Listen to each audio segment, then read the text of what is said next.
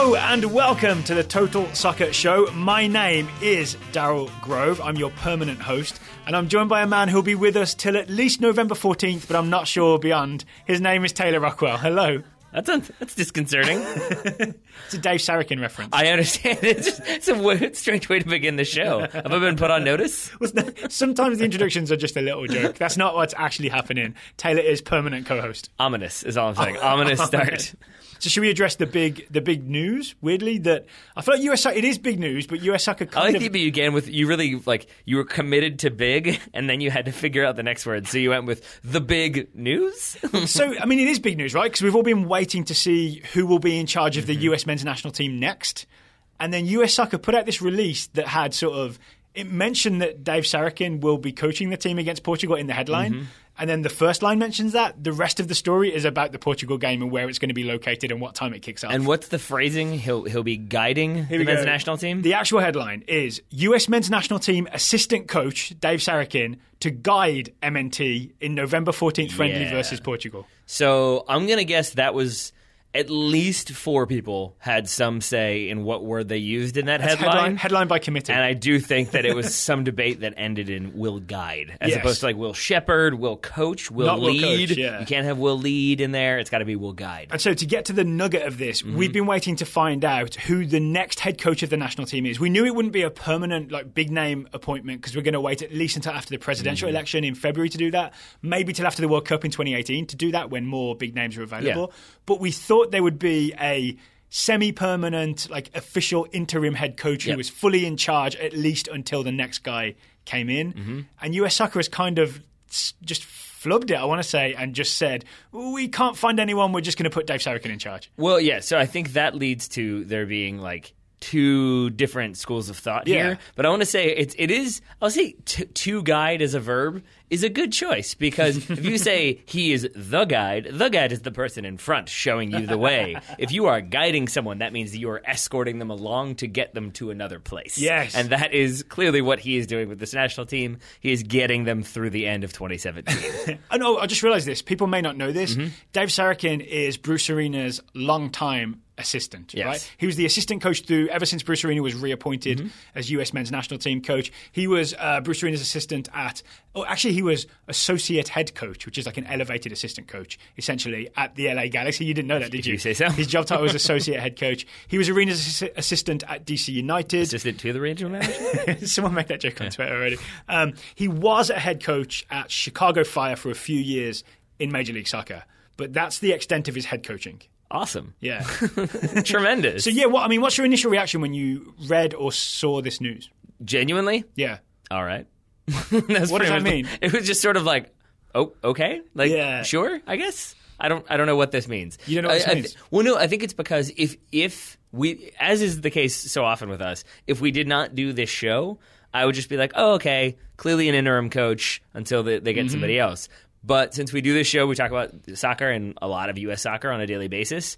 We had that expectation because U.S. Soccer had said, we're appointing an interim manager. Interim manager will be here soon. Now that it's a U.S. assistant guiding them, to me, it means one of two things. By the way, it doesn't say former assistant, now temporary head coach or anything like that. He is still weirdly an assistant coach who's guiding the team against Portugal on November 14th. Well, I may be wrong, but unless they resign, the coaching staff stays until the new coach comes in, and then it's up to the new coach whether or not he or she retains those individuals. That's definitely the situation. I think often a coaching staff resigns or is fired en masse. But I think these guys have stuck. So Pat Noonan, Kenny Arena, obviously Bruce Arena's son, Richie Williams and Dave Sarachan, probably some people we don't know about are all still there. Really, the head has been cut off. Bruce Arena is gone, but everything beneath him is still there. And here's the thing. This is why I think it's a bad decision on the part of U.S. Soccer. Not Sarachan. I can't say I know enough about him to say one way or the other what he'll do or if he'll be good. Right. It's bad because it doesn't really answer any questions, and it leaves more than we're already there because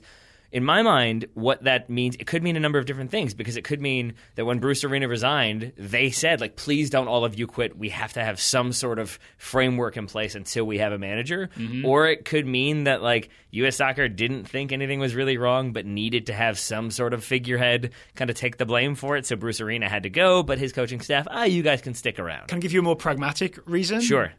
It's that, like, none of these guys are millionaires, right? These guys signed contracts with U.S. Soccer that went through a certain date. This is their salary. This is how they're sort of paying the bills from now until the end of their contract. If they voluntarily resign and there isn't another job to walk into, they're kind of unemployed for a few months. Oh, yeah. So I understand why they wouldn't resign. But my point is that if you're U.S. Soccer and you want to, like, make it clear this has been an unacceptable qualification campaign, things are going to change, waiting for Bruce Arena to resign a couple days after that game happens and then kind of being like, everything else is kind of fine for now. Like, it speaks to a lack of either, like, having any sort of answers or plan, or it speaks to, well, we don't really need answers or a plan because maybe it's not that big of a problem, is maybe what their approach is. And I think either way, that's troubling. I think it sends a message that they don't think some big change needs to happen. And I'm not sure how intentional that is. I actually think that maybe this is a lack of direction and organization problem. I see this as a failure to hire an interim head coach. The name we've been talking about for a couple of weeks now, we assumed Tab Ramos, who's the youth technical director, U20 men's team head coach, which doesn't have any games coming up, would be the ideal interim head coach because he's already in the system. And then we assumed he'd be then willing to step aside when sort of a bigger name or the final decision was made. I think something's gone wrong where they haven't been... I don't know this for sure, right? This is speculation, but I think informed speculation, where they haven't been able to persuade Tab Ramos to take the interim head coaching job. They'd already lined up that friendly against Portugal, and they're just thinking, well, this game's happening now. Someone's got to do it. Let's just go with the people already on staff. So to your point, I think we can't really claim to have we don't claim to have any sort of inside knowledge or anything like that. But I feel like with that in mind, we can say there's like grade A speculation. Like you have like tiers of speculation. Like tier 1 would be sort of, yes, Tab Ramos seems to be that candidate that they're looking at as the interim for any number of different reasons. No one denied it, and he was coy when he was asked about it. So that's like, I think we can agree on that. If we agree on that, then something has to have happened. And I feel like the most logical scenario is he said, I do not want to be the interim manager. They said, well, we need an interim manager. He said, well, see my previous statement where I said I didn't want that. And they said, okay, well, then here we are. And my guess is that they probably, when they made that announcement of we're going to have an interim manager, they thought, we'll get it all figured out. He'll take the deal. We'll give him a little bit more money. We'll persuade Tavares. And then he was like, nope. That is not happening. Yes. And so someone scheduled that Portugal friendly. And I'll also read into this. There were two. There was originally, the idea was there would be two I games. 100% believe that. And they said, we've scheduled one, we're expecting two. Now there's no talk of that second game. The Portugal game is being talked of as the final game of 2017. He will guide them through the final game is what I think it says in there or something like that. And so I really think this is just like, well, we've scheduled it now. We may as well go through with it. Who's on staff? Let them do it. And it really feels like US Soccer, the organisation, sort of giving up on 2017 and just accepting that we stumble over the line and then we maybe start fresh. Well, I was going to say start fresh with the presidential election, but then there's the January camp to think about. We might be stumbling for a little bit longer. Well, okay, yes. And I think that's where, if we go to like tier 2 speculation, I think there could either be a tears of frustration. Well, no, I think there could be a positive way to look at this, or it could be a negative. And I think the positive is that, like, again, speculation, that U.S. Soccer knows who they want to be the new permanent manager. And it's maybe somebody who is already coaching, or coaching a club, or coaching a national team, and maybe will be coaching at the World Cup. So say, for sake of argument, it's Yogi Low. That they've decided, look, maybe he's not like realistic right now, but after the World Cup, if we throw a ton of money at him, maybe he wants a new challenge. So just say, for sake of argument, they've identified Yogi Low. Okay. If they have a candidate that they absolutely want, he is number one, then maybe when you do approach Tab Ramos, you kind of can't lie to him. So you have to say, we have a candidate. You are definitely going to be interim, but it is like an actual interim tag, not interim with an option to become the head coach. And he said, no, I don't want that. Yeah. That's one way to look at it. The other way to look at it is they said, you're going to be the interim. Maybe you could be the head coach, but we're definitely going to like investigate our options. That's what happened to Bob Bradley, right? And he ended up coaching for 5 years and going to a World Cup and topping a World Cup group, which is like a historic achievement. And then getting fired with very little cause. Yes. Because the candidate that they had initially identified as being their ideal candidate became available and said, fine, I'll do it. And then they hired Jurgen Klinsmann. And by there, we mean Sonny Galati, and by him, we mean Jurgen Klinsmann. Yes. So I think that maybe there's a chance that Tal Ramos kind of saw that situation. Yes, it ended up working out for Bob Bradley, but it just as easily could have been, Bob, you're going to be the interim manager. Oh, Jurgen, you're good to go now? Thanks, Bob. See ya. Which is kind of what it ended up being. So I wonder if Tal Ramos maybe was holding out for more assurances or more guarantees of time, or a guarantee that, like, if we get results or things look good, that maybe I'll be given more time, and they just weren't quite there. Is there any element where you kind of wish that Tal Ramos would swallow his pride in a way, or not think about his career so much and just accept the interim role as a service to his country, maybe? No. Or am I asking too much? I mean, no, but it's not as though I can't say Tal Ramos would be a good manager. We just think he would be because he has experience with U.S. soccer, with coaching U.S. soccer, well, for me, and as a player. For me, it's because he's been in charge of so many of the youth teams that we want, like, part of my dream for the U.S. men's national team, and I think a lot of people's, is that we just, we move on from some of the older players and bring in a bunch of the young players that we're all excited about, right? Tyler Adams, Weston McKennie, etc. Okay. And so Tab Ramos seemed like the perfect guy because he already knows those young kids and he's already worked with them to make that transition for them into the senior men's national team. So what I'm hearing from you, I'm going to back you into a corner where you have to say yes. So you want a former U.S. national team player? Not necessarily. Who has experience with Major League Soccer? I'm not saying anything. Wait. I said I want Tab Ramos because he's been coaching the youth teams and he's the technical director, and that would make the transition easy. I'm getting there. He's played for the U.S. national team, has experience with Major League Soccer, has coached U.S. youth national teams. That would be ideal. And has experience with the senior national team. So what you want is Richie Williams. Well, he's already there. Richie Williams is already there. He is. And he's part of the sort of Walking Dead staff that are currently in charge of the U.S. men's national team. So I guess so. Like I don't really have that like hard of an opinion about like Tal Ramos should sacrifice or should do this because I don't even know if it would be a sacrifice. It's just sort of like no. I mean, it would have been cool to see him, but I don't even know if he would have been. There is a chance that Tal Ramos became interim manager and then it was like good news. I'm calling up Graham Zusi to play right back, and Chris Wondolowski's definitely in that roster too, and everybody would be just as frustrated now as they are, or then as they are now. It's also possible that Tab Ramos is like, hey, I'm youth technical directing, like I take this very seriously. It's more important for me to keep doing this and keep that train on the tracks and try and accelerate it than it is for me to go and coach a friendly against Portugal. All right, yeah. So there's that argument as well. Maybe. There is that, but if I were to try to because the Sarachan appointment? I don't even know what it is. Semi-appointment is what I'm going to go with. With that in mind, it's not really worth, I feel like, speculating what he is going to do. We can do that a little bit, but it's not we can't really. We can say what we hope he does, but I feel like it's more worth trying to establish a narrative of what we think is maybe the situation right now. And I think based on what we've talked about, based on what we've read and kind of expected, I think the most logical scenario is that Tal Ramos was offered the interim gig, didn't want the interim tag or wanted assurances he could be considered as the potential permanent manager. U.S. Soccer said no, or he didn't agree to their terms, and so that fell through. They knew they needed somebody for this 1 November friendly. They appointed Dave Sarachan, and then in January we'll figure something out. I think that's it. In January we'll figure something out. That doesn't fill me with confidence, by the way, because there's still a long way between now and the sort of dream appointment of post World Cup 2018. Can we talk about Dave Sarachan? I was going to say, because that takes us to tier 3 of speculation, which is then with Dave Sarachan being there in November, what do we think could potentially maybe possibly happen? Okay, well, here's what I want to happen. Yeah. Here's the optimistic version, right? So I've been talking about how I want these youth players, younger US men's national team potential players, to be finally called into the senior men's national team, and let's get them on the field together. Let's give it a go. With a sprinkling of seniors, not seniors over 60, but players with experience, right? I think if you've got Dave Sarachan, who is clearly been told he doesn't have a shot at the main job, I don't think, right? Because he hasn't even been named interim coach. He's just, you're in charge because we couldn't find anyone else, essentially. And he's what? Has he ever been a head coach? I think Chicago Fire. There it is, cool. So I think there's an argument that I get him and Kenny Arena confused. If you got someone who was interim head coach and was auditioning for the job, then they'll be thinking, I need to win this Portugal game. Then thinking, I need to call up some experienced players to win the Portugal game. Then we end up with a very similar squad to the team that went through the Hex, right? With Dave Sarachan thinking, okay, this is just a one-off. What can I do to be of service to the US soccer program in the short term?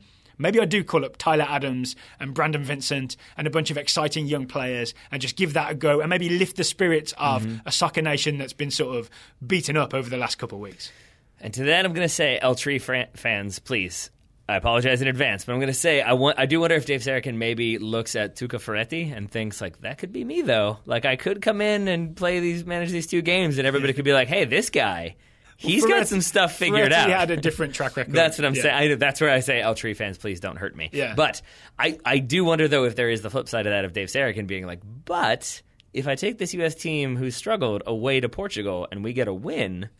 Maybe suddenly people are like, hey, this guy, he's got some ideas. And so maybe then it is less experimentation, more here are the players that I know can get the result because those are the ones I'm familiar with. My tier 3 speculation is based on the idea that Dave Sarachan either doesn't have ambitions to be US men's national team head coach, right? Not everybody wants to sit the Iron Throne.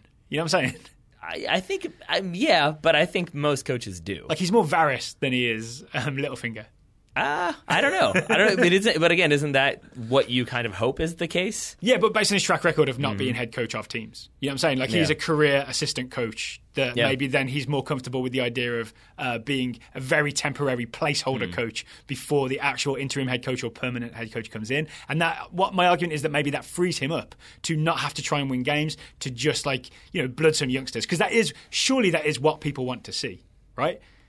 I think I'm hoping US Soccer can read the mood of the fans, which is that we want to see some young players called up. Yeah, but I think also a lot of fans want to win. They want to see the United States go to Portugal and play good soccer and get a result and show that they belong and show that it was just a one-off or whatever. Like I think it's tough to really sort of navigate the feelings of fans sometimes. And so basically I think in the end we may get kind of just a hybrid approach. Like maybe we'll get 1 or 2 young players who my guess would be if we do get some young players, it is not because Dave Sarachan said, these are the people I want. It's going to be, hey, Jonathan Gonzalez said if you call me right now, I'll come play. You're calling him. Right? There's a chance that it's important in that way to pull certain dual national players into the program. Now, one of the points I make... Oh, sorry. Really quickly, though. But that leads me to another level of speculation, which is maybe there's also a chance that Tab Ramos was told you don't necessarily have control of who you're going to be calling in for that November game. And maybe they said, we want you to call in this guy and this guy and this guy and this guy. And he said, I will not agree to that. And here we are. Because I could see that of U.S. Soccer saying, look, we got to get people excited. You're going to call in Weston McKennie. You're going to call in Jonathan Gonzalez. Tab Ramos said, well, that's not really who I have in my plans. And then you have the situation as it is. Can I get that's interesting. Can I give you 2 final bits of speculation? Sure. Speculation number 1. That needs to be in the title somewhere, by the way. Richie Williams is still on staff, as I understand it. He's one of Bruce Arena's assistants. Yeah. As we understand it, one of the reasons that Weston McKennie was not involved in some of the US youth teams is because Weston McKennie and Richie Williams did not see eye to eye, or Richie Williams didn't rate him in some way. We don't know the full story. We've only sort of basically heard rumours of what happened, right? Richie Williams is pretty short, though, so it's tough for him to see eye to eye with most people. But I'm saying there's a chance that harms the chances of Weston McKennie being called up. I would be frustrated if that happens. If the coaching staff that was left in place caused a player who obviously deserves a call up, who's playing in a top flight European league, and the game is not that far away, it's in Portugal. If he doesn't get the call up because of that, that's going to be super frustrating. Okay, so put a pin in that because we don't know that's going to happen. That's a thing we'll know when we see the roster, right? Yep. Number 2, the optimistic part of me thinks Bruce Arena famously had that quote about how, we knew the roster needed refreshing, but we went with the experienced guys to get us through the hex. Obviously, that was a mistake. It didn't work out. But it very strongly suggests that there was a plan in place to post-World Cup qualification, then start pulling in some younger players. So what I'm hoping is that maybe Dave Sarachan and the rest of the coaching staff have a list of the guys that were going to be brought in for this November friendly anyway. Basically, the Bruce Arena plan had we qualify for the World Cup, and that would include Tyler Adams, Weston McKennie, all those guys we're excited about, and maybe they just follow through on that blueprint anyway, and therefore we get young players called up. And that would be in keeping with the idea of things aren't that bad. Some results didn't go our way, so now I'll go to the World Cup. But we don't need to blow it up. Yeah, just stick with those notes. Let's just go with Bruce's plan. Kenny, can you call him and just double check that was the plan? Can you teach his lesson plan from his notes? He's not here, but you can probably wing it, right? Yeah. And Kenny Arena's like, you can still call me Mr. Arena. There we go. That works. They don't even have to change the name on the door of the classroom. He has to add elbow patches to sew those on real fast. I'll say this. The final thing I have to say about this friendly is that I know it was scheduled before the United States were eliminated, so it was with the idea of we're going to play. It wasn't announced; it was at least negotiated. It was in the process, which means that they were kind of looking at that as a way to start getting experience playing against World Cup opposition in Europe. I do think, though, it ends up being a very like intelligent thing to have done or friendly to have organized, because I do also think that there's a chance that some young players are like, wait, I can play against Cristiano Ronaldo? Done. Like, I think, I do think that would maybe make some people interested. You mean dual nationals? I mean, or just... Because no one's turning down that November friendly call-up. If you're a young player and it's your chance to get in with the US national team, just because the US didn't get to the World Cup, young players are not going to be like, nah, not this month, I'm busy. Everyone's going to answer the call-up and be like, yeah, I'm going to be part of the next generation of US players. I genuinely don't know if I Get agree. out of here. I'll tell you why. Because you've just established Weston McKennie doesn't like... Or it seems like he doesn't get along with Richie Williams. Yeah. If you're Weston McKennie, why would you go play one game that's a friendly in the middle of your season when you could just stay home and rest for a team that is going to be coached by... Because you're desperate to play for the US national team. Under a series of coaches who will not be there in a couple months. Like, it isn't really that worth it, I would argue. I really would argue that. I disagree completely. That's fine. But I would say there are... Okay. I'll bet you $1,000 there's no player turns down a call-up for this. No young player turns down a call-up for this friendly. I feel like, see, you add that because, I think that there are because I'm players saying, maybe Michael Bradley or Josie Altidore could if they're in the playoffs with Fabian Toronto. Johnson? Right, yeah, maybe. But no up-and-coming youngster is going to be like, nah, not this month, US soccer. Everyone's desperate to start their international career. I don't know. I mean that's true, but I also, do think that then you've got the dual national element of there probably are some players that's like, different. Ooh, I don't really want to wait in there quite yet. Yeah, Jonathan Gonzalez is a different case if he is on the fence, which we, as we understand, he's not really, right? He said US, and we've got no reason to think otherwise until we see a bad headline. Yeah, there it is. Okay, so more on this friendly as it gets closer, including, the big thing will be Sarachan's roster announcement. We'll have a really good read on what's happening when we see that. I think, honestly, my head just hurt, Daryl. That's going to determine how excited I am for that game or not. Can you imagine... 4 months ago that this was the thing that we were excited about? I absolutely can you imagine saying that, just fast forward really fast, or rewind really fast, and just imagine being here for half a second and hearing you say, so we'll wait and see what Dave Sarachan's roster announcement is going to be for that November friendly after the United States has been eliminated. It's just wait, what? what has happened? Can we try again? Where's the butterfly that's flapping his wings that shouldn't be flapping his wings anymore, and how do I stop it? How do I crush it? Yeah. Okay, so we've got lots of listener questions to answer on today's show. But first, today's show is sponsored by the fine and beautiful people at SeatGeek.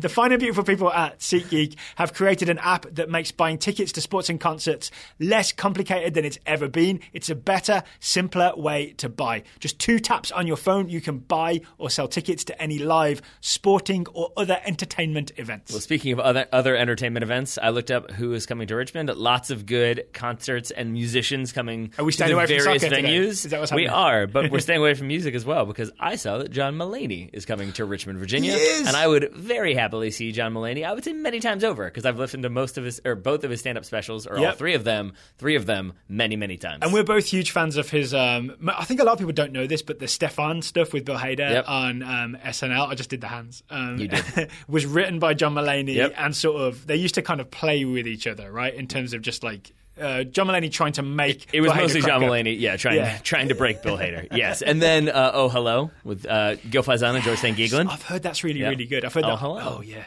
Okay, so John Mulaney's a perfect example. I'll guarantee it's sold out. But just because it's sold out, that doesn't mean that people won't be selling it. I've gone for a lot of double negatives here. It may be sold out, but people will be selling their tickets. That's my Achilles heel. Via SeatGeek. That's why I switched to the positive. Thanks for that. I appreciate it. So if we decide we want to go see John Mulaney, I'll be looking on SeatGeek to see if any tickets are available. They will be. What else is going on? Did you find anything else? No? Okay, I looked around. I found Bob Dylan coming through town. He's going to be playing in Richmond at the Coliseum in November. Notoriously wonderful live shows, Bob Dylan. Exactly. So I'm in a weird spot with Bob Dylan where I'm always I'm a big fan. I really love his music. But every time I see footage of especially recent live shows, and by recent I mean the last 20 years, I'm kind of like, I don't know if I could do that. So I'm going to have this time in November where I'm tempted on SeatGeek to think, well, I've never seen Bob Dylan. That would be like a thing to literally check off my bucket list. Like, I saw Bob Dylan, but maybe not. So I'll be tempted around the time I'll be checking SeatGeek. I might not be buying. That's fair. But at least you can use it to see if tickets are available. And if so, then you can have further guilt/stress as to making that decision. Especially if I can think that I might get $20 off. Oh, how can you do that, Daryl Grove? Best of all, you get $20 off your first SeatGeek purchase by downloading the SeatGeek app, click the settings tab, enter the promo code TSS, 3 letters for Total Soccer Show, TSS. You get $20 off your first SeatGeek purchase. It will make the tickets cheaper. It won't make Bob Dylan's voice any better.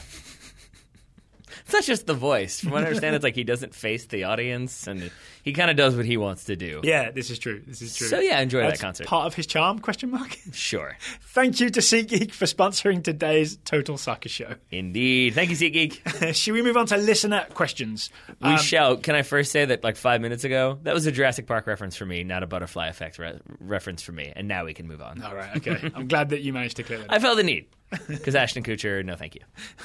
He was probably really excited, and then he's now crushed. He crushed him like we should have crushed that damn butterfly. Exactly. Okay, so first question comes from Mark Floyd. Mark Floyd's question is, do the senior players of the World Cup disqualifying team owe us, the fans, an apology? No. Why not? Because it's not going to be enough. Like I think the best way I can explain this is if I took you, we're on the 9th floor of our building. If I took your laptop and threw it out the window and then was like, oh, sorry, man. Like, that's not going to get the job done. You're still going to be pretty mad. I would say I would at least expect it. Yeah. And so I think you might expect it, but I think still it's not going to do enough. And I think even like Josie Altidore issued his apology, and I read it, and my first thought was like, that's it? Like, it was sort of like, oh, we're really sorry we didn't qualify. We're sad that you guys supported us, but we couldn't do it for you. But we'll get stronger, we'll get better. And it just immediately moved on to, like, what we're going to do in the future. And for me, it's sort of like, that's great, but it doesn't make me feel any better. It doesn't fix my laptop. No, and so I think what I would say is we shouldn't expect an apology, but we should expect players to know that it changes things. And that, yeah, like, I've said this before, that if I saw Josie Altidore at a restaurant, I probably wouldn't be as inclined to be like, hey, man, you're amazing. I might be like, hey, it sucks we're not at the World Cup. And that is what you get in England. When England failed to qualify for the Euros, you know the players heard about it and didn't want to go out in public because it was such a high pressure situation. Yeah. You didn't have them saying like going to Instagram to be like, we're gutted and hopefully we'll move on and be stronger together. It's sort of like you have that expectation that people are going to be upset. I would say that you can't necessarily demand an apology, but it's nice if you get one. And I for one, really appreciated Josie Altidore's apology. I'm not sure how he did it. I think it was like typed up in maybe notes and then posted to Facebook so it could be longer. It was basically a long Facebook post. Instagram, I think. There was more like a statement, right? Yeah. But it really was like the first line of it was a full and sincere apology to the fans. Like, you supported us and we appreciate it and we've let you down. I can't remember the exact language. But that's pretty much it. Yeah, but it was the correct tone, I feel like. And then it moved to sort of, but we're going to move on and try and get stronger. I see. I really do. I disagree with you. That that was 2 sentences in a 3-paragraph apology, and the next ones were all about like, but you're fans and you're amazing and you guys are great and you pick us up and you're wonderful and I can't wait to see you guys and we'll be better and stronger. And it's just sort of like, I don't need you to pick me up right now. That's not your job. Your job is to qualify. It's at least a nice gesture to try, right? But it can never repair the fact they didn't get to the World Cup. But it's a nice gesture that they tried. If they'd just been like, we don't care, then that's very different. I mean, maybe, but honestly, I don't take that opinion. That I think it's more so like it really doesn't do anything to me. I'm still so frustrated by the fact that you're saying an apology is not enough to get us to the World Cup. Yeah, exactly. I mean, it's not going to change things, and it's like, that's great that you issued a public apology, but I'm still really mad, and things don't seem to be changing, and there's lots of stuff that makes me concerned now, and so it sort of is like, it just sort of is a thing that's there, but it doesn't make me feel any better. Okay, that's fair enough. I would also argue that you should, I think, have some sympathy for the players in this moment, because we wanted to watch them play in the World Cup. Mm-hmm. They wanted to go and play in a World Cup. I mean, it's cost them millions of dollars, if nothing else. But no, it's just as your career, like, it's an absolute dream to go and play in the World Cup. It's like the pinnacle of your sporting achievement. And like the fact that they didn't get there, I guarantee all those players were absolutely heartbroken. I bet for Josie Altidore to type, here's the thing, for Josie Altidore to type out that apology, I'll bet it was really, really hard for him, right? So you've got to have some sympathy for what the players go through after a really traumatic event like that. Yeah, 100%, which again is why I'm saying I don't think they owe us an apology. Okay. But I think I'm not going to go around in circles with you on this. No, but I'm saying that, like, I understand that they're completely gutted and they're in the locker room and they're really upset. Totally understand that. Totally understand not wanting to talk to the press, not wanting to talk to fans because it's a really hard situation. And I'm saying that's why they don't owe us an apology, but they should expect that there is going to be stuff like Atlanta where they put up the biggest losers. Yeah. Like, you're going to kind of have to deal with that now because that's the way things are. And I've got to say, I think I mentioned this on the weekend review. I liked the idea of Josie Altidore fighting back against that. Like when he scored, like he cupped his hands to the Atlanta fans. Like, and I think I like seeing some fight. That's always better than an apology. That's exactly what I mean. Is that like what I don't want to see is him be like, I don't know what else you guys want from me. I apologize. You shouldn't be putting that banner up. It's like, no, that's not how this works. You've got to prove that banner shouldn't be there, and that's what he did. I wouldn't have put that banner up, but all right, next question. So we're just talking about Josie. Now we're going to talk about Michael. Next question comes from Ethan Fletcher. Ethan says, I've been a Michael Bradley apologist for a while, but after the recent World Cup disqualification, that's the second use of that term in two questions, I've begun to rethink that. Do you think the US should drop Michael Bradley moving forward, or do you think that he still has a role to play? And I should add that Ethan sort of followed up this question with a lot of sort of pros and cons of Michael Bradley that were really well thought out. If we read them all out, it would take a long time. But I would say to Ethan, I mostly agree with the pros and cons he wrote out. So to the question, should we drop Michael Bradley moving forward, or does he still have a role to play? I don't think we should drop him because I think he does still have a role to play, but I don't know what that role is, and I don't know how much of a role he has. And that is a change for me. And I want to say again, like we've seen a lot of people sort of after the United States failed to qualify, being like, do you miss Jurgen? And like, see, we were right about this guy, or you guys were wrong about this guy. And like, I don't think that that's as valid in my opinion, but it's more so like now that they haven't qualified, things are different, and they really are. And so you have to look at things differently. And part of that is like, some stuff that I was willing to overlook before with Michael Bradley, I'm less willing to overlook now because things need to be different. And I think most people know we've been mostly pro Michael Bradley for the last couple of years. And I don't want to summarize Ethan's points or steal them, essentially, but they overlap with my thinking, which is that sort of you see some great things from Michael Bradley, right? This World Cup qualifying cycle, Michael Bradley intercepted a ball in midfield, dribbled a bit, chipped a ball over a keeper and scored at the Azteca, right? That was Michael Bradley. Against Panama in that big win, it was Michael Bradley who essentially controlled the midfield on his own and allowed everybody else to attack.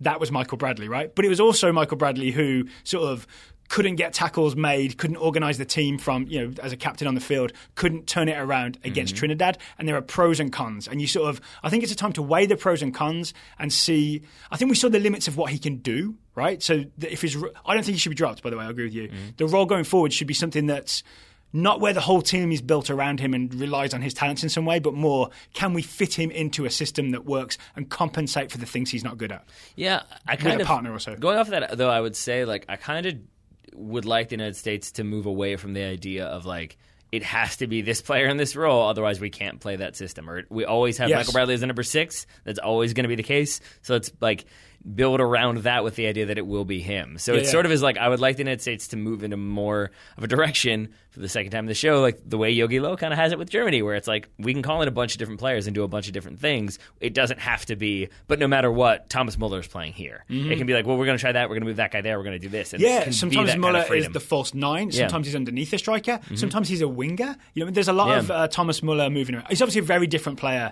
to Michael Bradley. No, pretty much the exact same. And just to give a quick opinion on Michael Bradley, he used to be a guy that could be the number 8, charge around and be aggressive and win the ball back and do smart things with it. Now he's evolved into this kind of like number 6, and this is Ethan's point. He's a number 6 who doesn't really defend that well in terms of like big tackles, and that to me that's the missing element in his game. The reason you can't rely on him in that way. So to answer the original question, no, we should not get rid of him, because what sort of successful program gets rid of their good players before they're ready to be got rid of? None, I don't think.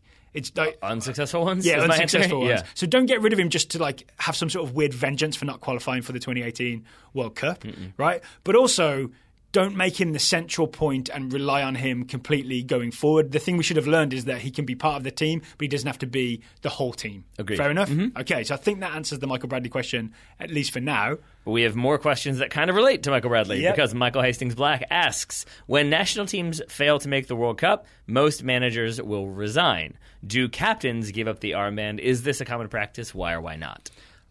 Sometimes it coincides, right? A manager resigns and then the captaincy of the next manager's team is up in the air while we're waiting to see who the next manager is and who he appoints as captain. So sometimes that stuff coincides, and the captain doesn't have to make an announcement of I'm stepping down, right? Sometimes it happens because a captain is coming towards the end of his career span. This isn't like Logan's Run. Coming to the end of his career, and like it was like, I'm going to go to this World Cup. That's going to be the end point on my career. They don't qualify for the World Cup, so the captain retires, right? So then he doesn't have to say I'm resigning the captaincy. He just retires from soccer or from international soccer. So I would say it's not common practice for an active player to say, I resign the captaincy, but keep playing. Yeah? Yeah. No, that's definitely the case. It's basically you're the captain named by the manager. Yeah. So when there's a new manager, which there will be under Sarachan, he'll name a new captain or he'll name Michael Bradley captain. Yes. My guess is that he'll name Michael Bradley captain. Right.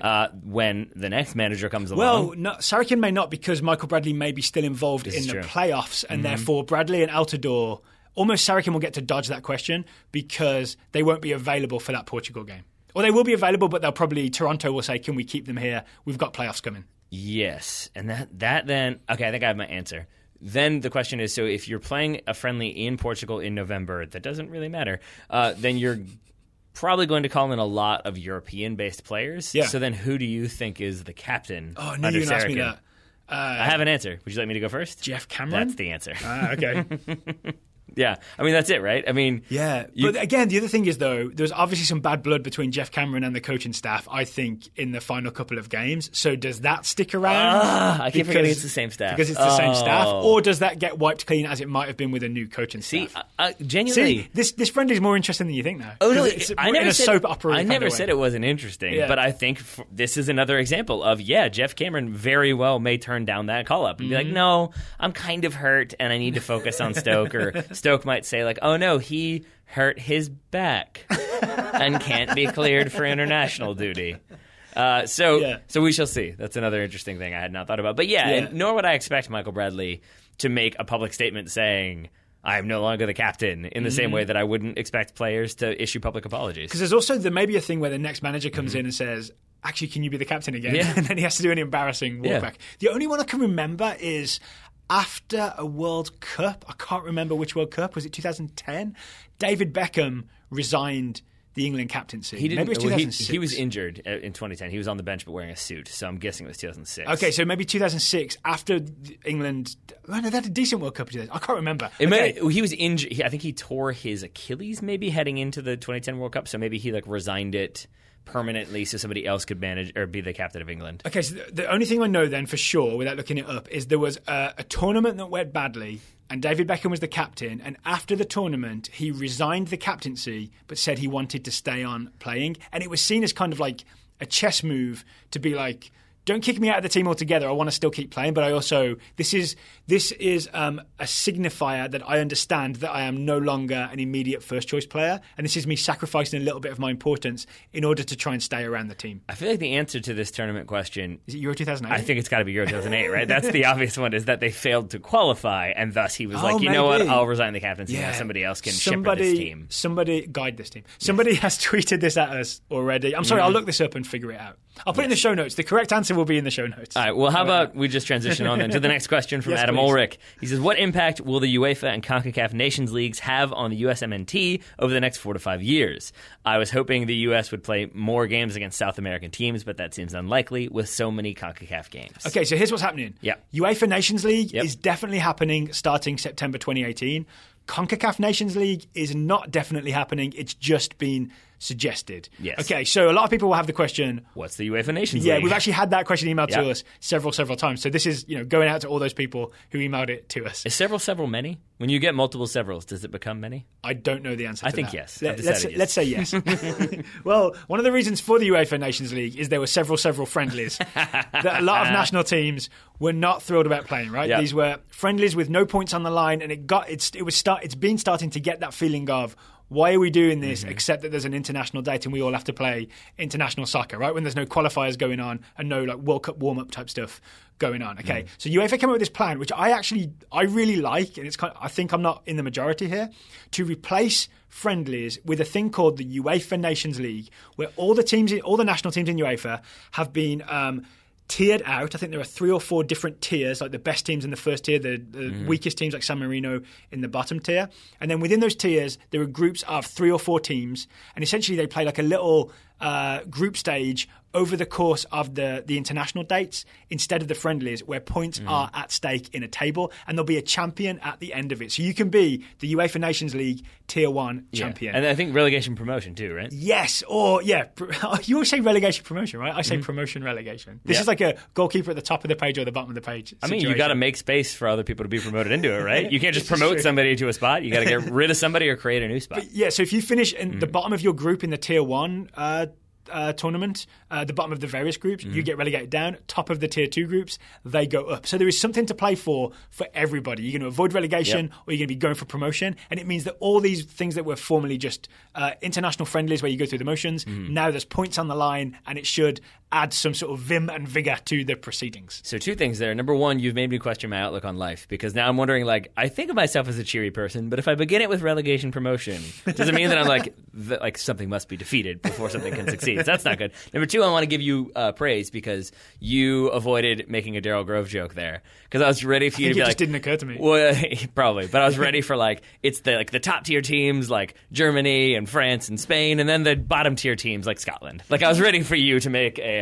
home nations joke, but you didn't. So well done. I mean, Scotland. We're feeling Scotland's pain right now with the lack of World Cup qualification. This is true. Yeah, we're going to establish our own. I've realized now it's not funny. NIT tournament. That's what we're going to do. So you've done a good job of explaining the UEFA Nations League. But so then, what is happening with CONCACAF, Daryl Grove? So all I'd seen is I can't remember who the quote was from. Was it from the CONCACAF president? Yes. Okay, so suggesting Montaliani, suggesting this is a thing that they're looking at doing something very similar for CONCACAF, where you would tier things out, and then the top teams, which would be US, still just about the US, Mexico, Costa Rica, Panama, Honduras would play each other at the top of this division to have some not friendlies but points on the line, but not a qualification thing. Right, because I think part of it was because we've talked about this before, because there was this, and then there was the changes to how World Cup qualification will work now that there's going to be more teams, and when you have those changes in place, it means you won't have the hex anymore. Yep. So I think the idea then was that with CONCACAF, you would still have the hex in the form of the CONCACAF Nations League, where you'd still have your best teams all competing against each other, so you create competition that way. But then World Cup qualification is designed so that you keep some of the smaller nations around for longer. Yeah, so they're not eliminated from the World Cup 2 years before it starts. Yeah, like Antigua and Barbuda, for example. But I feel like that's worth clarifying, because I feel like otherwise people are going to be like, wait, so you have the hex in World Cup qualifying, and then you also have the hex in the Nations League? That's odd. Worth saying that for all there's obviously been a lot of trouble at CONCACAF ever since the FIFA sort of stuff, the scandals happened, and all the corruption. No firm decisions have been made yet. Right. So we don't know what post-World Cup 2018 CONCACAF looks like. So there could be no more hex and a different qualification process. There also, as well as that, could be a CONCACAF Nations League. I want to say I'm in favour of the Nations League because if you think of it this way, we've been so long talking about how the US needs to go and play against European teams and make our bones against these teams. Those teams are going to be busy now with the UEFA Nations League. Having the UEFA Nations League means less international dates available for the US to play against European teams in friendlies. Second point, which is important, is we just failed to qualify out of the hex by being not as good as the other CONCACAF teams, right? We were not as good as Panama or Honduras or Costa Rica or Mexico, and on aggregate, we were better than Trinidad, but for one very special night, we were not. So maybe it's worth the US visiting more regularly in non-World Cup ways to Honduras and Costa Rica and Panama, and trying to sort of earn wins down there more regularly. I would also guess that there are going to be international dates in which there will still be some freedom, because I think that's probably one thing that UEFA have looked at is if we have the Nations League, we are only ever going to be playing European nations. And so I bet you're going to have some things where it's for example, this November, if it were 2 November friendly dates, they'll say okay, Germany are going to be playing one European opponent, and then they have one freedom to get one possibly. date freedom. I don't know that for sure, but possibly. And the other aspect of that I would say then is that if you are Germany who want to blood youngsters, if the Nations League Can they stop doing that? It's getting scary. Well, yeah, it is. But if you're wanting to do that and you actually care about the UEFA Nations League, which you may for any number of reasons, then the opportunity to play these youngsters, these young up-and-comers, the ones who are in the Olympics, who now want to get a senior cap, you do that against non-European opposition because it won't count against you. So there is maybe that argument there that so if you've got dates, senior team plays for points, like the more experimental team plays against. Because I think about the United States. Yeah, but I think about the times that we've played Germany in the past in friendlies, and it's either we go to Germany and play their like B plus team, or they come here and they play their B minus C plus team. Yeah. And so like I feel like that could still be the case, that we might get the German young team come here to play one friendly while they're playing somebody else. And it's also I think the CONCACAF Nations League would be better for the US because there are points on the line. Yeah. Like the thing that you don't get in CONCACAF is 2 cycles of qualification like you do in Europe, because you've got the cycle for the Euros qualification and then you've got the cycle for the World Cup qualification. So you always have games where points are on the line. Like right now, because we haven't made the World Cup, the US is talking about, there are no competitive games until 2019 and then World Cup qualification doesn't start until whenever it starts. So you would eliminate those gaps of meaningless games because you'd always be playing for points in the CONCACAF Nations League. But we don't know that that's definitely happening. And to bring it all the way back to your initial point, though, that we just failed to get out of CONCACAF. And one of the many reasons why we failed to get out of CONCACAF is because CONCACAF sucks. It's hard. It's hard. It's not fun at times. That's what I mean. Not that it's like bad quality, but that it's difficult. And that like we always go back to the Timmy Chandler Honduras game. But if you had another game away in Honduras a year before when you're playing in the CONCACAF Nations League, that's less pressure but still kind of pressure, and you were like, this is tough. I'll be better prepared when we come here in a year for the World Cup qualifiers. Yeah, more exposure to that stuff is better, right? Yeah, so absolutely. we can't go to anywhere and complain about the field. We should have played on it before and know what that field is like and have a plan for dealing with that field. Exactly, because that's a really good point that I had not thought of. Because really it is like if you go and play like the ones before the 2014 World Cup where we went and played like Germany and the Netherlands, and like Bobby Wood scored goals and Zayda Williams scored goals, we were all super excited. You're playing Germany and Netherlands in Europe. You're playing on really nice fields, beautiful stadiums, whatever. That does not prepare you to play on whatever we played on in Trinidad or whatever you might play on St. Vincent or whatever. So, like, I feel like that gives you... And also maybe there's that reminder of, like, hey, you're playing great here, but remember, you're about to go play on a cricket pitch. So get used to that. All right. And don't be surprised when it's not as much fun. Final question of the day comes from John Adams, not that one. John has an MLS question, so we're getting away from the US men's national team. What happens if one day, like, John Adams, the second president of the United States, does actually email us a question? I'm concerned. I mean, I'd probably answer it. Yeah. So John Adams, not getting that in a lot one. of like theoretical alternate universes at this point. Why is the final day of Major League Soccer called Decision Day with capital Ds? It feels like I'm waiting to hear what university San Jose Earthquakes are choosing to attend on a full ride scholarship. Is this a weird name for the final day of the season, or are my lenses still just tinted when looking at MLS in the aftermath of, that recent event? What would be a better name for Major League Soccer's final day? I submit the entry of actual Champions Day, since I prefer a points winner of a full season over a tournament winner. Yeah, except I think you could make the argument then that like you don't refer to the final day of the Premier League season as Champions Day because a lot of times the champion has already been decided. My honest answer is because we have Survival Sunday, isn't it normally called that? Because there's like they're televising the relegation games. Actually, that kind of bleeds into my answer for why it's not Deadline Day is because you already have Deadline Day, or like why you don't. I think it's because there's so many other names already there. So like, what was your Survivor? Survival Sunday. Yeah, so you already have Survivor Series for wrestling. I just feel like there's already so many other branded things out there that it has to be something. I think Decision Day is a deliberate sort of... it deliberately sounds like Deadline Day because everyone knows that Deadline Day is a thing, transfer deadline day that everyone talks about. So I think they've used the similar phrasing for Decision Day to kind of get it in your head. Oh, I'm going one step further and I'm saying I think they want it to be Deadline Day, but there already is a Deadline Day. And so they're like, we got to do something else. So Decision Day, which still neither one of those really makes sense because it's not like one team is like, you know what, I'm deciding not to go to the playoffs. And there's no deadline for making the playoffs. Like it should be like above the line day or something. So, like, are you above the line? We'll find out after this day. So an alternative would be... I think you didn't like above the line and I'm sad about it. Above the line day is good because it's, dotted line day. Yeah. Dotted line day because you still get the alliteration, which is part of why it's Decision Day is alliteration, right? My alternative, dotted line day is good. I think I'm in on this. Right. Could also be almost as good as Pro Rel Day. Because that's the argument you often hear, right? Is that it was exciting. With the question mark? With the question mark, yeah. And the actual text, you can't do this in Microsoft Word, you'd have to do it in Photoshop. The text would bend upwards at the end. Listeners, I cannot convey to you the seriousness with which Daryl Grove just said, with a question mark, like as though it were the most obvious thing in the world. That's outstanding, Daryl. So I was saying you often hear this argument that, the drama of the final day of the season when you either make the playoffs or you don't. Yeah. People say that's as exciting as promotion, relegation in other leagues. I'm not quite sure that it is, but that's obviously what it's meant to be sort of going for, right? So almost as good as Pro Rel Day is one possible alternative. And Dotted Line Day is the winner, though, I think. And the cynic in me would also just add that it's also fine to not have a name for it day. Because when you get to that moment where, and the Premier League has this too, even with relegation promotion, when, you get to that point on the final day where it's top 3 is decided, the relegated teams are relegated, but who's going to win the battle for 4th? You've got to try to really build the drama. Yeah. MLS has those moments too where it's the playoffs are more or less decided, but who's going to play 3rd versus 5th? So this gets to a really interesting point. When I called it Survival Sunday, or whatever I called it, the Premier League isn't doing that, right? It's Sky Sports or BT Sports doing that. The media companies do that because they take the product and they market it for the Premier League. In Major League Soccer's case, because it's a different economy where you're struggling for attention, right? You're trying to get as much attention as possible. The real answer to John's question, the reason it's called Decision Day, is a branding exercise to try and make it a thing so that you can sort of build some momentum around it. Because it was Decision Day brought to you by AT&T.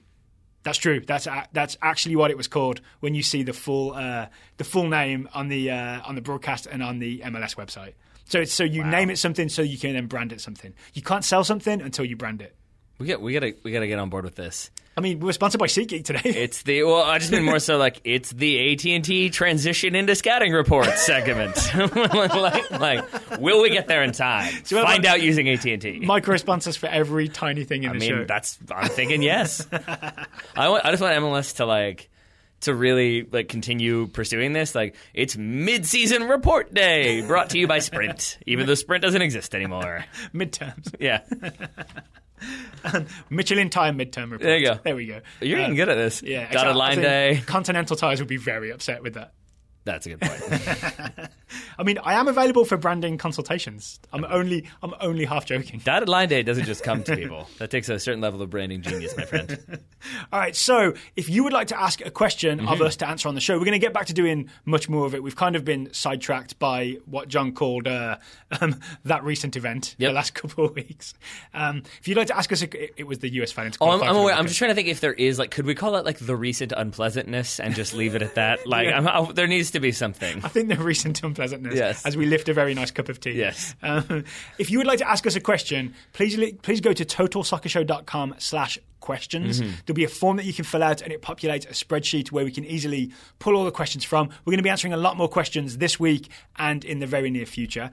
Also, if you are a subscriber to the show, you contribute $10 a month or more, which you can do at totalsoccershow.com/join. We guarantee to answer one question per month on the Total Soccer Show. So $10 a month or more, we guarantee to answer a question a month. And questions again go to totalsoccershow.com/questions. And if you choose to support the Total Soccer Show monetarily in any level, then you will be assigned a Total Soccer Show Scout. A lot of Total Soccer Show branded things in there. Yeah, so see, we're getting there. Yeah. We're getting there. All right. We're working away. Doing it ourselves. Working our way up to AT&T. Okay, so I've assigned a lot of players in the Scout Network recently. I've still got more to work on. I will be assigning more scouts today. Well, the problem is there's not any young soccer players out there anymore. They've all been assigned. That is not true. There are many, but I did want to take this opportunity to say, for those of you who have just joined the Scouting Network, or for anybody who needs, just a little bit of a new idea, if you've been scouting for a while, Twitter is your friend. Because if you go to Twitter and search your player's name, there's always either their personal Twitter account where they're doing something weird, which is always worth reporting on, or more likely you'll find little clips, highlights here and there that will help you to better get an understanding of what that player is doing. Yeah. More than just, because I know a lot of people can't watch, for example, if you got a player playing in Sweden, you probably aren't going to watch many Swedish games, so you won't get an idea of what they're doing on the field. But if you find some of those clips, at least you can see he likes to dribble with his left foot but shoot with his right, or little moments like that. And you'll see those weird niche conversations that happen on Twitter, and someone is talking about your player because Twitter is everywhere. Yeah? Twitter's everywhere. And then the other one that I find particularly useful is Reddit, but specifically the comment section of Reddit, because if you go to a post-match thread for a game, and you'll find them for all different leagues and teams. If you go to Beşiktaş playing Trabzonspor in the Turkish Super League and click that match report, you'll see there's always going to be GIFs in there and links to footage, and so you can always find little moments here and there if you have a player playing. Can one search Reddit? You can. Can you search for a player's name in the Reddit soccer search bar and see what comes up? You can limit it, and you can limit it to Reddit soccer, and then you can also, what I tend to do is search our soccer for that player's name or team or whatever, and then I filter the results by new. So yes, because then you get the newest news. Okay, so yep. these are Taylor's scouting tips, sponsored by Sprint. Do we already do one by Sprint? Sponsored by T-Mobile? What's T-Mobile one that does, for the alliteration. Oh, I'm trying to remember all the ones that don't exist anymore. Like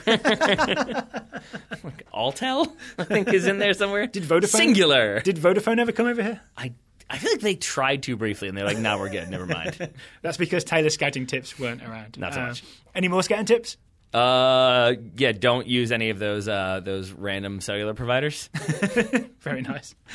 One thing I would say is to find short highlights of your player, and they're always like if you're scouting a player in La Liga or the Bundesliga or any league, there will be like 2-minute highlights of the game that your player played in. It's worth just watching that because you might see something he may be involved in a goal or in conceding a goal, or he might make the highlight reel, and that will be a great report that we'd love to hear about that. He also might not, right? Which is fine. He doesn't have to do something every week.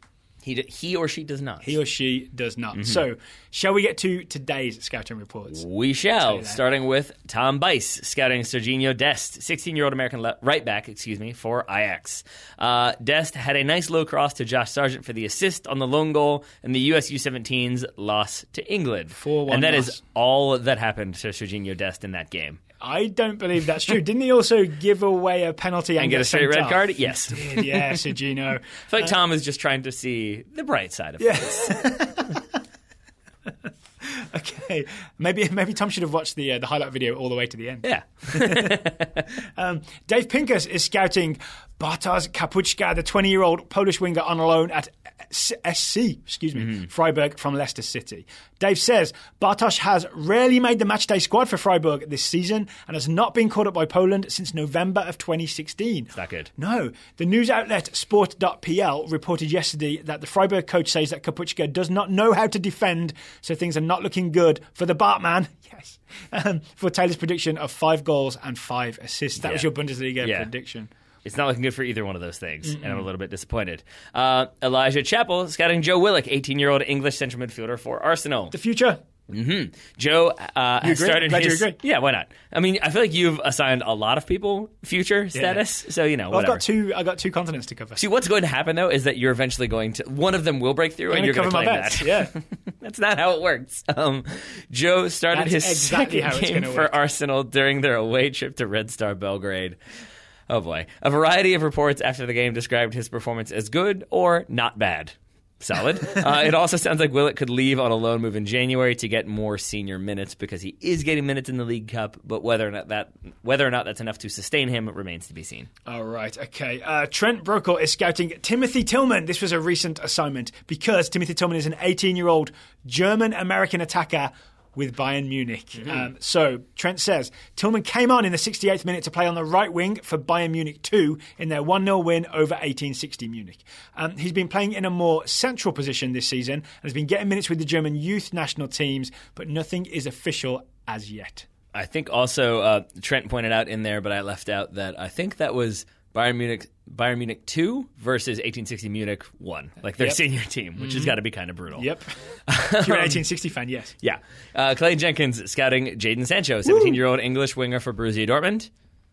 I'm waiting for you to say it. Oh, he's the future. There it is. Yeah. Sancho got his first... Dortmund's wings are the future for both my national teams. This is true. Yeah. Sancho got his first Bundesliga minutes on Saturday. He played the last 6 minutes in Dortmund's 2-2 draw with Eintracht Frankfurt. He showed some excitement with a nutmeg and a well-struck shot that was saved and seems to have cemented his spot on the bench, so maybe more minutes to come for him. Sounds like Clay either watched the game or the highlights. So that's the kind of scouting reports we were referring to in Taylor's tips. I heard he went to Twitter, found a link to Reddit, and found the highlights on Reddit. So well done, Clay. You're joking, but that's actually a thing that I've done.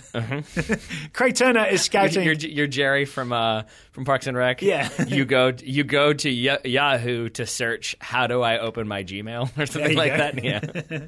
Craig Turner is scouting Joe Gomez, 20-year-old English defender for Liverpool. Craig says, given what happened with Dejan Lovren this past weekend, the recent unpleasantness, many pundits expect Matip and Gomez to be the new starting centre-back pairing for Jurgen Klopp. gap. Gomez has been playing fullback, but centre-back is his preferred position. Mm-hmm. I like this because I want more English centre-backs to be playing centre-back. It's good for the future. But I remember one of the goals, didn't Gomez and Mignolet collide? Like, it was kind of Gomez's fault colliding with Mignolet. I think so. And also Gomez didn't hold the high line for the first goal. That was right back Gomez. Also want to make a note that you just said the future again. Russell Varner scouting Hugo Arellano, 19-year-old American defender for the LA Galaxy. As ever, Arellano's future remains uncertain. Siggy Schmidt wants to prioritize improving the defense for next season, and Ashley Cole has said he's unsure if he will be back. I'm sure that was sad for everyone named Ashley Cole. That's why Ashley Cole is opposite Terminator. Correct. I am unsure if I will be back. That's well done by you. Arellano is LA's current backup option there, which could mean more minutes for him next season. Brooks Gatzmeier is scouting Nouhou Tolu, known as Nouhou, the 20-year-old Cameroonian left-back for Seattle Sounders. Nouhou started and played the full 90 in the Sounders' 3-0 win against Colorado Rapids. That was the Dempsey red card game, right? He has now locked down the starting spot there, with Schmetzer repeatedly stating that the strong left side of Nouhou and Jovan Jones is a great pairing until Jovan Jones leaves for Darmstadt. Yeah. Oh, that's in Jordan Morris's absence, right? Because Jones will have moved up to left wing from left back. You got it. There we go. Justin Hansen, final report of the day, scouting Franck Kessie, 20-year-old Ivorian central midfielder for AC Milan. Do we know if it's Kessie? We don't. I think there's another one too. It might be like Kessie. It might be like Kessie. I forget. Justin has solved this problem for us. Yeah. Justin, give us some pronunciation here. I'm assuming it's Franck, but is it Frank? Read the first line. Frank the Tank? There we go. We don't have to worry about the Kessie stuff. Yeah, Frank the Tank. Well, no, but that also solves that one for me. It's Frank then. Oh, or maybe it's Frank the Tank. Either way, has started and gone the full 90 in each of AC Milan's last two matches. A crushing 3-2 Milan derby loss to Mauro Icardi. We saw that. / Inter Milan. And a 0-0 draw at home with Genoa. Kessie, also came on as a sub in a midweek Europa League 0-0 draw with AEK Athens. Over those matches, he registered no goals and no assists. Justin adds, quote, "I apologize in advance. This report is going to be bland and uninspiring, much like AC Milan's recent performances. Currently 11th in Serie A, Milan appeared to be 2/3 of the way to becoming Italian Everton because they spent big in the summer, they've underachieved in the league, and now many people are calling for manager Vincenzo Montea's head." Ooh, yeah, there's a lot of pressure on him this season with how much money Milan... We talked about the big Milan rebuilding thing, right? Yeah. Do you want to talk about Koeman for a second? Because we didn't really talk about what was going to happen after the 5-2 loss to Arsenal. He was fired the next morning, probably by the time most people heard our show we recorded before that happened. Another questionable one there in the vein of he will guide the men's national team. I think it was just Koeman has left the club, is what I kept seeing reported. Yeah, it's just like, I kind of thought that of like, he's gone for a walk. He wandered away, but we didn't go after him. And we locked the gate. We said that's definitely where the new training facility is. And then we locked it when he left. He said, Ronald, I think there's another expensive attacking midfielder over there. Go see what you think of him. Go take a look. And Ronald was like, yeah, definitely. We need more of those. They sent him to the big number 10 farm in the sky. All right. One rumour I've read, I don't know if this may have changed already by the time we're recording, David Unsworth, former Everton player, and he was coach of the U23s, I believe, is going to be the interim coach in kind of a Tab Ramos type situation where I'd be excited because I think that would mean more of Everton's exciting young players getting more minutes in the first team, right? I'm talking about Calvert-Lewin, I'm talking about Lookman, I'm talking about Tom Davies. All these players would get some minutes. Well, and I'm kind of hesitate to bring this up because I don't want to go back to talk about the U.S. national team, but you, off air, had mentioned that you would have loved to see a player like Landon Donovan or maybe like a name like that get appointed. So what I'm hearing you say now is that you want Wayne Rooney to be player manager of Everton. I would love that. That would be amazing. That would be Can we talk about, okay, so to close out the show, can we talk about my Landon Donovan idea, which is if US soccer was kind of more PR savvy, instead of just saying, we're going to continue on with the same coaching staff but without Bruce Arena, and I'm sure all the fans will be happy, they could have talked to someone like Landon Donovan, who's obviously well-loved, and just said, how would you like to coach the US team for one game and just, see what you can do? See, I think it's because they are PR savvy that they didn't do that. Because I think on the one hand, to your point, like doing that would be like, oh, it's fun. Everybody loves Donovan. Let's see what he can do. I'd watch that game. I mean, I'm going to watch the game anyway, but I'd be more excited to watch that game, more curious to watch that game with Donovan in charge than Dave Sarachan. But you and I, try to be optimistic about the national team. For people who are really genuinely frustrated about the way things are and angry about the way things are with U.S. soccer, having like a one-off, like, isn't it fun we made Landon Donovan the coach, would be like, what is happening? This is terrible. I mean, I wouldn't headline the press release, isn't it fun? But I can see what you're saying. Hooray! What a fantastic day of whimsy. Landy cakes for everybody.